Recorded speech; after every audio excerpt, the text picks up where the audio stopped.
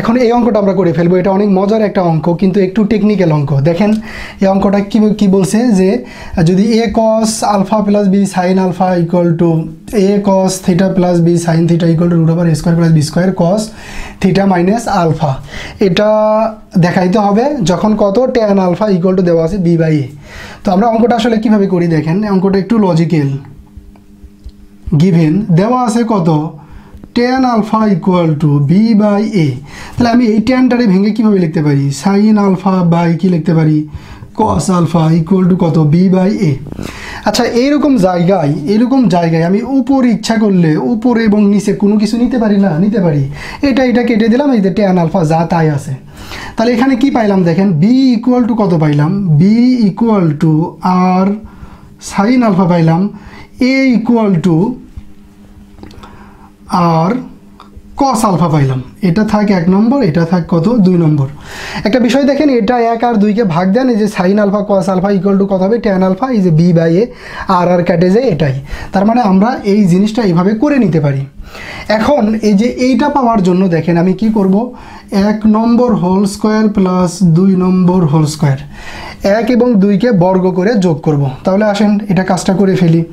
এখানে কত হয় আমার b square plus a square equal to, এখানে কত হয় আর স্কোয়ার তারপরে সাইন স্কোয়ার আলফা প্লাস এখানে কত হয় আর স্কোয়ার cos স্কোয়ার আলফা। এখানে একটু ঠিক করে লিখি, a স্কোয়ার প্লাস কত b square equal to R square common নেই, তাহলে আমার কত থাকে sine square alpha plus cos square alpha. তাহলে দেখেন এখানে কত হয় a square plus b square equal to R square, কারণ এইটুকু ইকুয়াল টু কত 1। তাহলে আমি অতএব লিখতে পারি না যে আর equal to a square plus b square root over, ঠিক আছে? হ্যাঁ, আর ইকুয়াল টু এটা আমি পেয়ে গেলাম। এখন আমাকে প্রমাণ করতে হবে কি আসলে এইটা ইকুয়াল টু এটা। তো আমি দেখেন এখানে যদি লেফট হ্যান্ড সাইড ধরে এখন কাজ করি, এখানে আমি আর এর মানটা বের করে নিলাম। এখন লেফট হ্যান্ড সাইড ধরে কাজ করতেছি, L H S, left hand সাইডে কত দেওয়া আছে a cos theta plus b sine theta, এর মানটা বসাই দেন। a ইকুয়াল টু কত দেখেন আর cos আলফা, আর cos আলফা, আর এখানে আছে কত cos থিটা প্লাস বির মানটা বসাই দেন। b ইকুয়াল টু কত আর সাইন আলফা, আর সাইন আলফা সাথে কত আছে সাইন থিটা।